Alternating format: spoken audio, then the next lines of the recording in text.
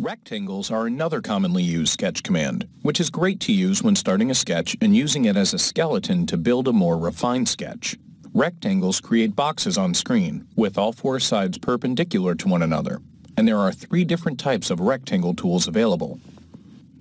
This propeller sketch pattern currently only has 4 extensions, and I can use the rectangles tools to add another extension along with a fin on each. The rectangle tools are found in 3 locations: from the Sketch pull-down menu, in the right-click menu,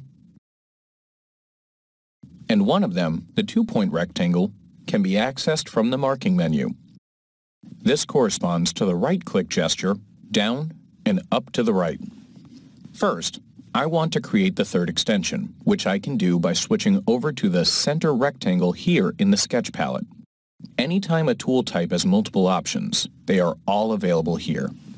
The center rectangle is drawn by first specifying the center point and then moving outward to one corner. I'll choose the origin as the center, and then place a corner upward approximately the same length and width as the other extensions. If I zoom in, notice that this rectangle has diagonal construction lines included. These construction lines ensure the rectangle is centered on the point used to create it. Next, I'd like to draw one of the fins on the sketch. I'll use the 2-point rectangle to draw the first fin. This rectangle requires 2 clicks to draw the rectangle, each click being in an opposite corner. I'll start the sketch in the upper left corner, then place the opposite corner down and to the right. Up until this point, both rectangle tools were created with their sides being horizontal and vertical. But how would I create another fin on one of these angled extensions? The 3-point rectangle tool can be used to create rectangles that are at an angle. I'll activate the 3-point rectangle tool, which requires 3 clicks to create it.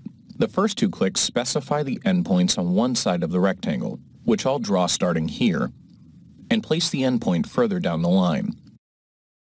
The final point creates the width of the rectangle, which I can create by moving downward.